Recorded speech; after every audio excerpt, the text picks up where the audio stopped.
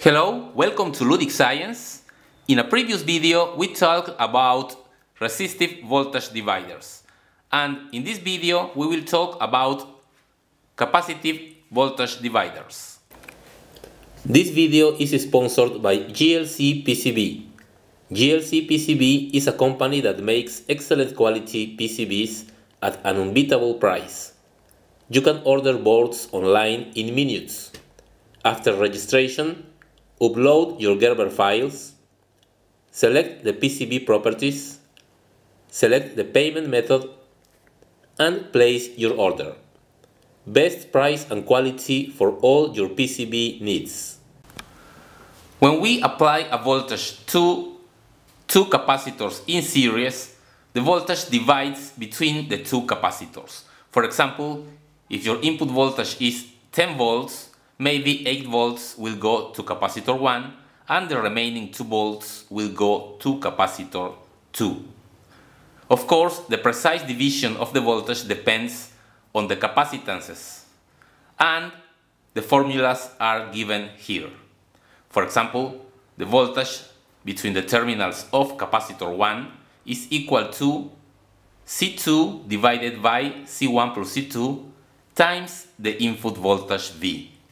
And the voltage between the terminals of capacitor 2 will be C1 divided by C1 plus C2 times the input voltage. Of course, the sum of V1 plus V2 must be equal to the input voltage V. Let's make the test with these two capacitors, one of 3300 microfarads and the other 470 microfarads. However, let's measure the capacitances directly, since, as we know, electrolytic capacitors have large tolerances. Let's see the first capacitor, 3300 microfarads. This shows a capacitance of 3.04 millifarads or 3040 microfarads. And the second one, which is 470 microfarads, this has a capacitance of 538 microfarads.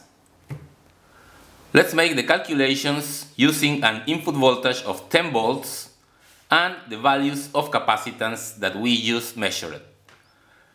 So, using the formula, for V1 we obtain 1.5 volts at capacitor 1, and for the voltage at capacitor 2 we obtain 8.5 volts.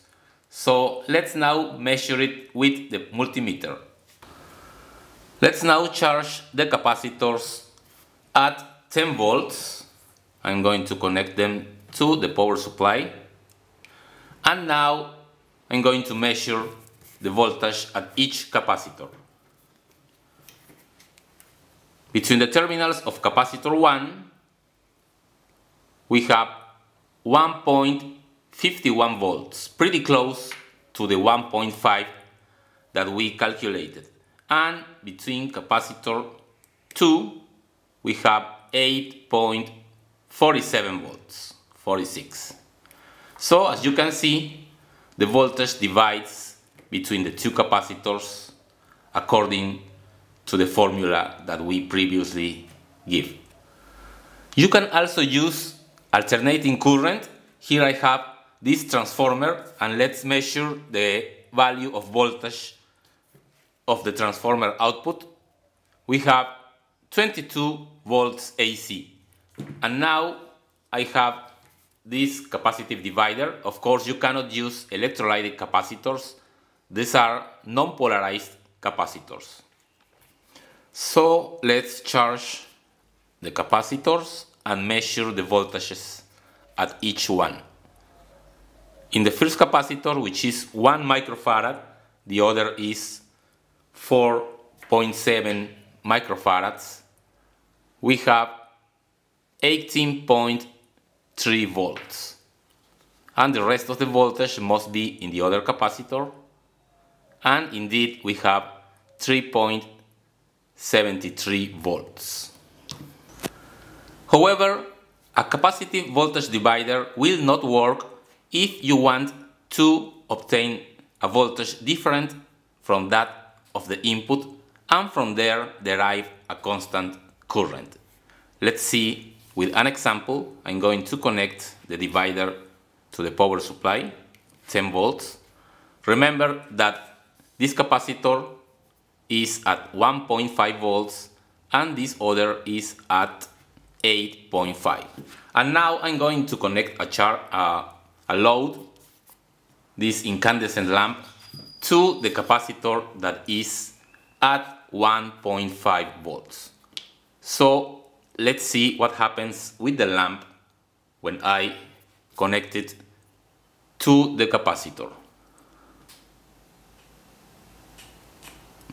As you could see, it only stays on for a fraction of a second, even when the voltage divider is still connected to the power supply. The lamp only lights during the time that the capacitor is discharging. Now, if we check the voltages that remain in the capacitors, let's see, this was at 1.5 volts, and now, after connecting the lamp, it is at 9.64 volts, almost all the voltage, which was 10 volts, and the other only has 0.26 volts. Let's figure out what is happening. Here we have the two capacitors in series connected to the power supply or battery, positive and negative. And remember that a capacitor is nothing more than two metal plates very close to each other, separated by a dielectric. Now, the free electrons that are at this plate of the capacitor will be attracted to the positive of the battery. Therefore, this plate will be positive because it lacks electrons. The electrons go through the circuit and accumulate in this other plate of the other capacitor. Electrons accumulate and we will have a negative charge at this side of this capacitor, and naturally here we will have negative charge and positive here. The electrons here only redistribute. Okay, now what happens when we connect a lamp to the terminals of this capacitor? A lamp is essentially a resistor. So we have a potential difference here, so a current will flow through the resistor. The electrons from this side will move to the other side of the capacitor and the lamp will shine, but only during the time that the capacitor discharges. When the electrons finish their travel to the other side, the lamp goes off. But now, this situation is equivalent to this circuit, a single capacitor with a resistor in series with the battery. And in this situation, the voltage in the capacitor will be the same as the voltage of the source. That is the reason why in the capacitor where we did not connect the lamp, we obtained practically the same voltage as that of the input. And in the other capacitor where the lamp was, we got almost 0 volts. An application of capacitive voltage dividers is to measure high voltage AC. For example, this transformer generates an output of, judging from the arc, approximately 5 to 10,000 volts AC. But let's use a capacitive voltage divider to measure it properly.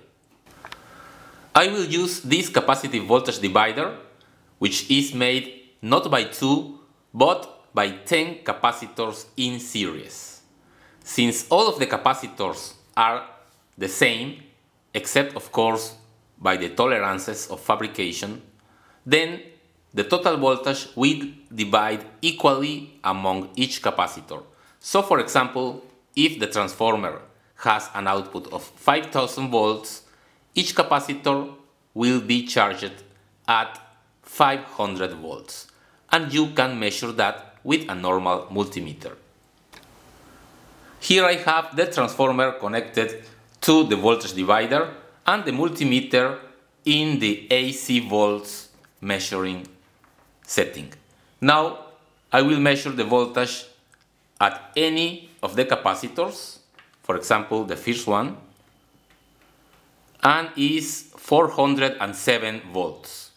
It should be roughly the same at any capacitor. There will be small differences because of the tolerances. 390 here, this other one has 392, so we have around 400 volts at each capacitor. That means that the total voltage is 400 times 10, 4000 volts, which is the output of the transformer.